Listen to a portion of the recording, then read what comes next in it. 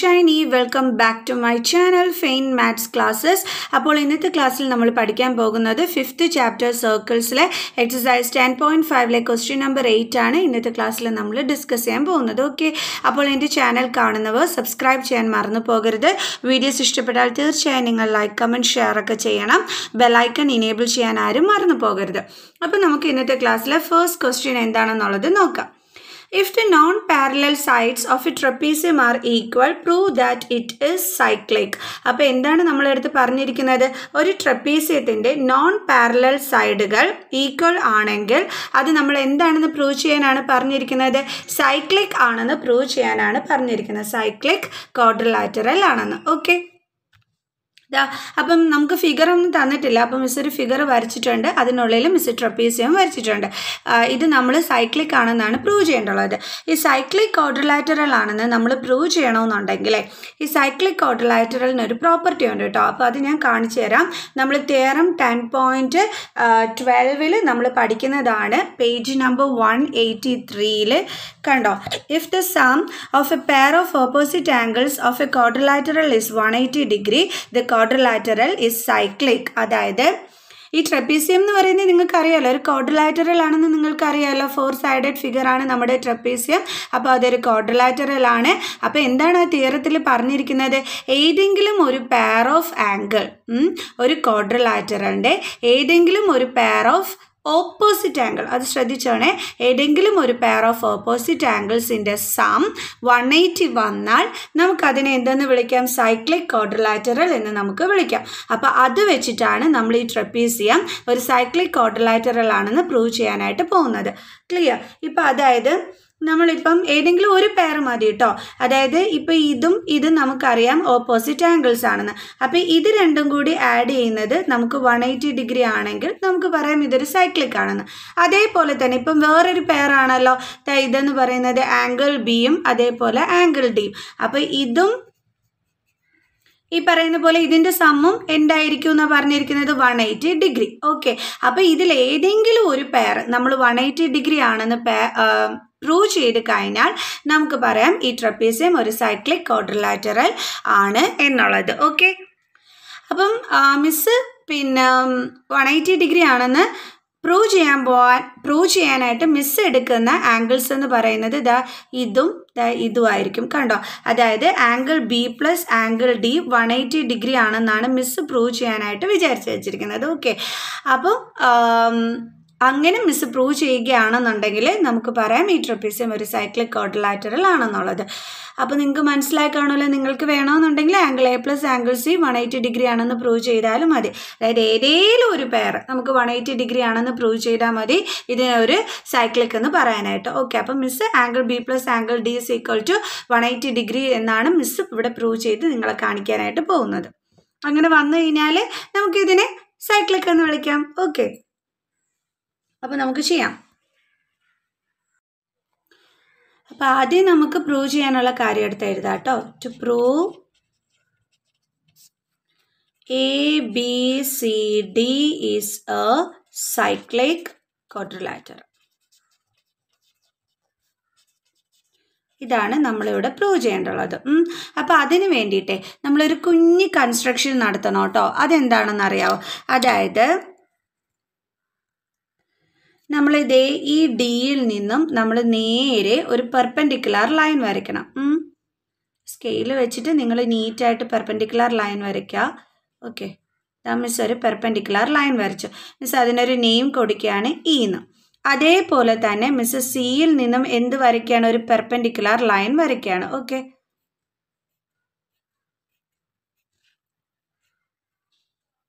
അപ്പോൾ അതിന് miss F എന്നും പേര് കൊടുത്തു.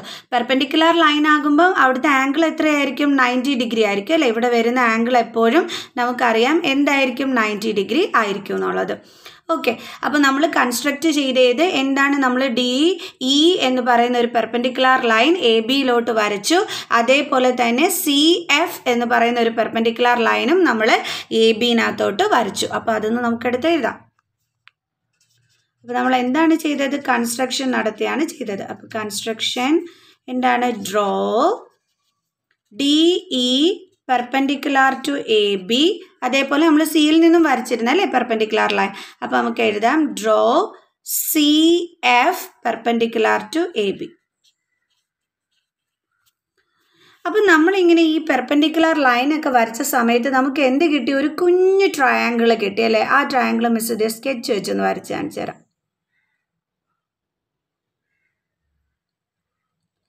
കണ്ടോ? ഇങ്ങനെ ഒരു കുഞ്ഞി ട്രയാങ്കിൾ നമുക്കിപ്പോൾ ഇവിടെ കിട്ടി.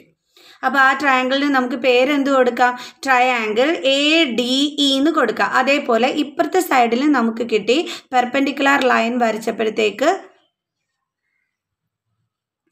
മിസ്സിൻ്റെ ഇച്ചിരി ചരിഞ്ഞൊക്കെയാണ് ഇരിക്കുന്നത്. മിസ് സ്കെയിൽ വെച്ച് വരയ്ക്കാത്തതുകൊണ്ട് നിങ്ങളത് കറക്റ്റായിട്ട് വരച്ചോണം കേട്ടോ. അടുത്തത് ഇവിടെയും നമുക്കൊരു ട്രയാങ്കിൾ കിട്ടി. എന്താണ് അതിൻ്റെ പേര്? BCF. അപ്പോൾ ഈ രണ്ട് ട്രയാങ്കിൾസും മിസ്സിനെ കിട്ടിയപ്പോൾ മിസ് എന്താ ചെയ്യാൻ പോണേന്നറിയാം? ഈ രണ്ട് ട്രയാങ്കിൾസും മിസ് കോൺഗ്രുവൻ്റ് ആണെന്ന് പ്രൂവ് ചെയ്ത് കഴിഞ്ഞാൽ മിസ്സിന് ദേ ഈ ആംഗിളും അതേപോലെ തന്നെ ദേ ഈ B എന്ന് പറയുന്ന ഈ ആംഗിളും CPCT റൂൾ വെച്ചിട്ട് മിസ്സിന് ഈക്വൽ ആണെന്ന് പറയാനായിട്ട് പറ്റും. ഓക്കെ, അപ്പോൾ അതിനാണ് മിസ്സിനെ അടുത്തത് ട്രൈ ചെയ്യാനായിട്ട് പോണത്. ക്ലിയർ? അപ്പോൾ നമുക്ക് ഈ പറഞ്ഞ കാര്യങ്ങളൊക്കെ ഒന്ന് എടുത്ത് എഴുതാം. അതായത് in triangle ADE and triangle BCF എന്തൊക്കെയാണ്? ഇവരിനി കോൺഗ്രുവൻ്റ് ആണെന്നാണ് നമ്മൾ പ്രൂവ് ചെയ്യേണ്ടത്. അപ്പോൾ നമുക്കറിയാം 3 കണ്ടീഷൻസ് ഈക്വൽ ആണെന്ന് വന്നാലേ 2 ട്രയാങ്കിൾസ് കോൺഗ്രുവൻ്റ് ആകത്തുള്ളൂ. അപ്പോൾ അത് ഏതൊക്കെയാണ് നമുക്ക് നോക്കാം. ഒന്ന്, നമ്മുടെ ക്വസ്റ്റ്യനിൽ ഒരു കാര്യം പറഞ്ഞിരുന്നു, non parallel sides of A trapezium R equal എന്ന് നമുക്ക് തന്നിരുന്നു. നോൺ പാരലൽ സൈഡ് ഏതാണ്? ട്രപ്പീസിയത്തിൻ്റെ ഈ സൈഡ് അല്ലേ? അതായത് പാരലൽ അല്ലാത്ത സൈഡ്. അതായത് ഇപ്പം നമ്മൾ ഇതെങ്ങാനും ഇങ്ങനെ നീട്ടി വരച്ച് കഴിഞ്ഞാൽ എന്താ പറ്റും? അത് നോക്കിക്കേ മിസ്, ദേ ഇവിടെ നിന്ന് ഇങ്ങനെ വേണ്ട, ഇതാണ് ഇതിങ്ങനെ നീട്ടി വരയ്ക്കുമ്പോൾ എന്താ പറ്റുന്നത്? ഇതേ വന്ന് ഇങ്ങനെ കൂട്ടിമുട്ടും അല്ലേ? ഇങ്ങനെ മീറ്റ് ചെയ്ത് കഴിഞ്ഞാൽ നമ്മൾ എന്ത് പറയും? ഇത് നോൺ പാരലൽ സൈഡാണെന്ന് പറയും. അപ്പോൾ ഈ നോൺ പാരലൽ സൈഡുകൾ എന്താണെന്ന് പറഞ്ഞിട്ടുണ്ട്? ഈക്വൽ ആണെന്ന് നമുക്ക് ക്വസ്റ്റ്യനകത്ത് തന്നിട്ടുണ്ട്. അപ്പോൾ നമുക്ക് എഴുതിക്കൂടെ? AD is equal to BC എന്ന് നമുക്ക് എഴുതാമല്ലോ. AD is equal to BC given. അതേപോലെ തന്നെ നമ്മൾ ഇവിടെ വരച്ചത് എന്താണ്? പെർപെൻഡിക്കുലർ ലൈൻ ആണ് അല്ലേ വരച്ചത്. അപ്പോൾ പെർപെൻഡിക്കുലർ ലൈൻ ആണെങ്കിൽ നമുക്കറിയാമല്ലോ അവിടുത്തെ ആംഗിൾ എന്തായിരിക്കും? 90 ഡിഗ്രി ആണെന്നുള്ളതും നമുക്കറിയാം. അപ്പോൾ നമുക്ക് അതെങ്ങനെ എഴുതാം? Angle DEA is equal to angle CFB. Angle DEA is equal to angle CFB. Reason എന്താണ്? Both 90 degree. ഇനി അടുത്ത എന്തെഴുതാം? നമുക്ക് ഈക്വൽ ആണെന്ന് നമുക്ക് എഴുതാം. ഈ DEയും അതേപോലെ തന്നെ CFും ഈക്വൽ ആണെന്ന് നമുക്ക് പറയാം. അതെങ്ങനെയാണ് അവർ തമ്മിൽ ഈക്വൽ ആണെന്ന് നമ്മൾ പറയുന്നത്? നമ്മൾ പഠിച്ചിട്ടുണ്ട്, 2 പാരലൽ ലൈൻസ് ഉണ്ടെങ്കിൽ ആ പാരലൽ ലൈനിൻ്റെ ഈ ഇടയിലുള്ള ഈ ഡിസ്റ്റൻസ് എന്തായിരിക്കും? ഈക്വൽ ആണെന്ന് നമ്മൾ പഠിച്ചിട്ടുണ്ട്. മനസ്സിലായോ?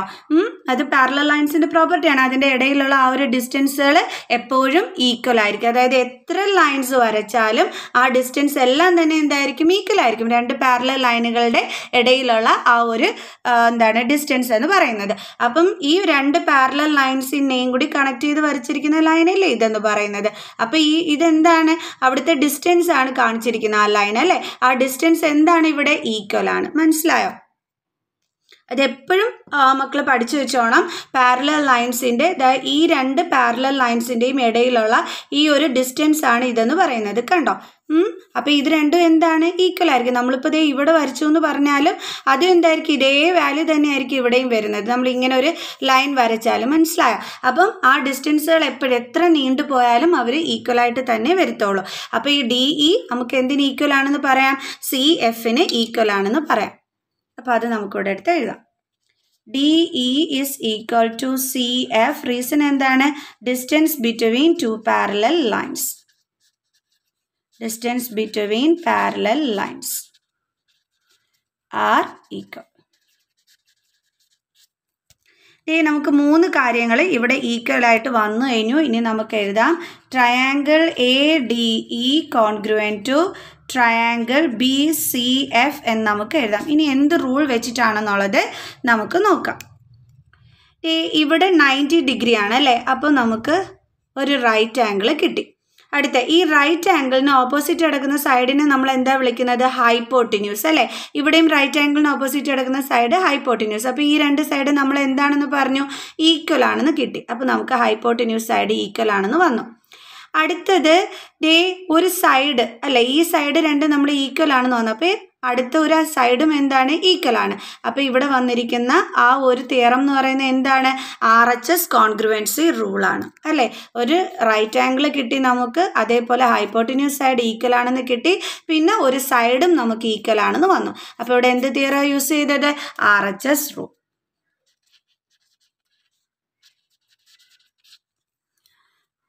ഇനി നമുക്കറിയാം രണ്ട് ട്രയാങ്കിൾസ് കോൺഗ്രുവൻ്റ് ആണെങ്കിൽ അതിൽ ബാലൻസ് ഉള്ള കറസ്പോണ്ടിങ് ആംഗിൾസ് ആണെങ്കിലും സൈഡുകളാണെന്നുണ്ടെങ്കിലും CPCT റൂൾ വെച്ചിട്ട് എന്തായിരിക്കും? ഈക്വൽ ആയിരിക്കും. അപ്പോൾ അതിൽ ബാലൻസ് ആംഗിൾ അല്ലേ, ഈ ആംഗിൾ എയും അതേപോലെ തന്നെ ഈ ആംഗിൾ ബിയും. അപ്പോൾ ഇത് രണ്ടും നമുക്ക് എന്താണെന്ന് പറയാം? ഈക്വൽ ആണെന്ന് പറയാം CPCT വെച്ചിട്ട്.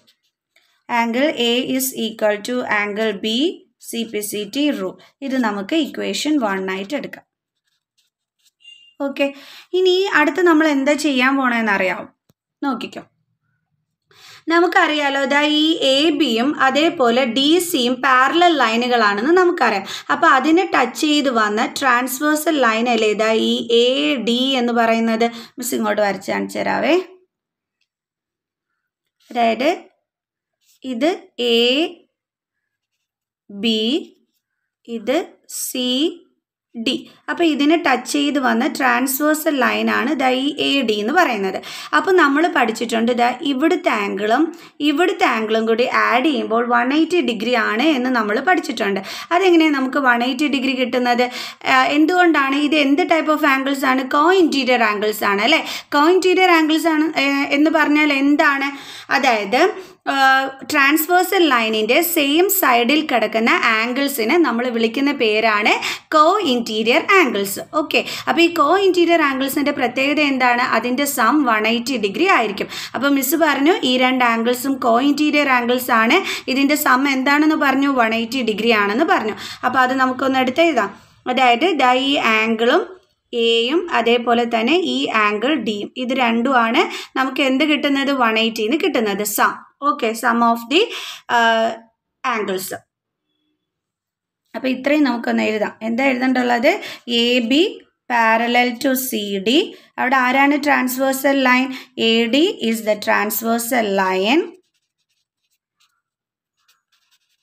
AD is the transversal line. അപ്പോൾ നമുക്ക് പറയാം angle A plus angle D is equal to 180 degree. Reason എന്താണ്? കോ ഇൻറ്റീരിയർ ആംഗിൾസ് അല്ലേ? Co interior angles. കാരണം കോ ഇൻറ്റീരിയർ ആംഗിൾസിൻ്റെ പ്രത്യേകതയാണ് അവരുടെ സം എന്തായിരിക്കും? 180 ഡിഗ്രി ആയിരിക്കും. അതുകൊണ്ട് നമ്മൾ angle A plus angle D is equal to 180 എന്ന് എഴുതിയത്. ഇനി നമ്മൾ ഇവിടെ ആദ്യമേ പറഞ്ഞിരുന്നു ഇക്വേഷൻ 1 ആംഗിൾ എ എന്തിന് ഈക്വൽ ആണെന്ന് പറഞ്ഞിരുന്നു? ആംഗിൾ ബിക്ക് ഈക്വൽ ആണെന്ന് പറഞ്ഞിരുന്നു അല്ലേ? അപ്പോൾ നമുക്കിവിടെ angle A plus angle D എന്ന് എഴുതിയെടുത്ത് ഈ ആംഗിൾ എക്ക് പകരം നമുക്ക് ആംഗിൾ ബി എന്ന് എഴുതിക്കൂടെ? എന്തുകൊണ്ടാണ്? ആംഗിൾ എയുടെയും ആംഗിൾ ബിയുടെയും വാല്യൂ ഈക്വൽ ആണ്. അപ്പോൾ തീർച്ചയായിട്ടും നമ്മൾ ആംഗിൾ എക്ക് പകരം ആംഗിൾ ബി എന്ന് എഴുതാമല്ലോ. അപ്പോൾ ഇനി മിസ് അടുത്തത് അതാണ് ചെയ്യാൻ പോണത്. ഓക്കെ, അപ്പോൾ നമുക്കത് എവിടെ നിന്നാണ് കിട്ടിയത്? ഇക്വേഷൻ 1 നിന്ന്. അപ്പോൾ നമുക്ക് എഴുതാം from equation 1 angle A is equal to angle B. Therefore നമുക്ക് ആംഗിൾ എയുടെ പ്ലേസിൽ എന്തെഴുതി വയ്ക്കാം? ആംഗിൾ ബി എന്ന് അല്ലേ?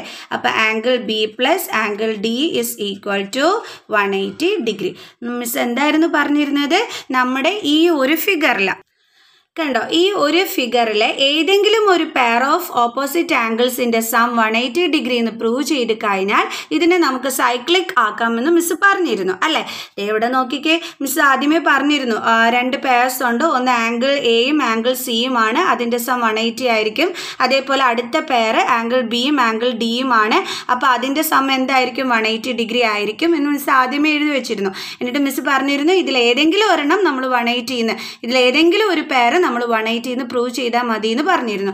ഡേ മിസ് പറഞ്ഞു മിസ് ഇതായിരിക്കും പ്രൂവ് ചെയ്ത് നിങ്ങളെ കാണിക്കാൻ പോണെന്ന്. Day miss കാണിച്ചല്ലോ angle B plus angle D 180 degree ആണെന്ന്. ഇനി നമുക്ക് എഴുതിക്കൂടെ നമ്മുടെ ABCD സൈക്ലിക് ആണെന്ന്? പക്ഷേ ഇങ്ങനെ ഒന്ന് എഴുതി വെച്ചോണം കേട്ടോ ഇതൊക്കെ. So in trapezium ABCD So in trapezium ABCD, sum of one pair of, ഇതൊക്കെ നമ്മുടെ മനസ്സിലിരുന്നാൽ പോരാ, നമ്മളിവിടെ റീസൺ ആയിട്ട് കാണിച്ചിരിക്കണം കേട്ടോ. Some of one pair of opposite angles is 180 degree. Therefore ABCD is cyclic.